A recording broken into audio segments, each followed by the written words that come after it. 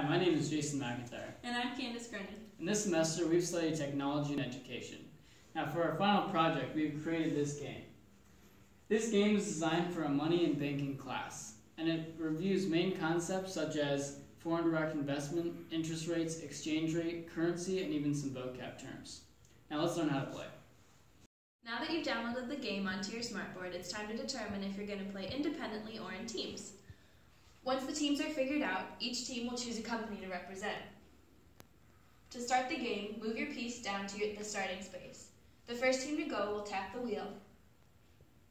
Depending on where the needle lands, determines how many spaces the team will move and the corresponding subject of the question. Tap on the same color speech bubble. This will bring you to a question page. Start answering the questions numerically. Once the team has answered their question, tap on the card to see the answer.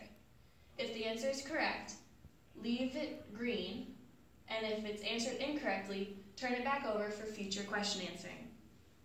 If the team answers it correctly, they get to move their space 2 spaces. Happy gaming!